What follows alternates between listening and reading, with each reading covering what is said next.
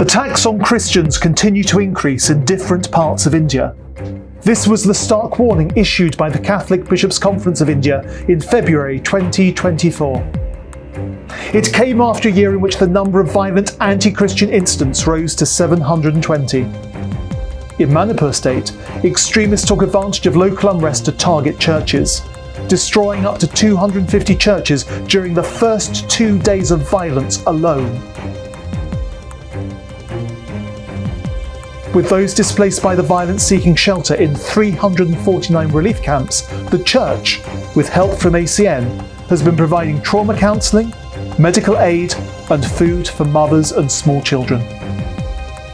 In Jharkhand state, which has been described as the fourth most dangerous state to be a Christian in, many of the faithful live in rural, isolated areas where priests only visit every few weeks and the community is held together by the local catechists.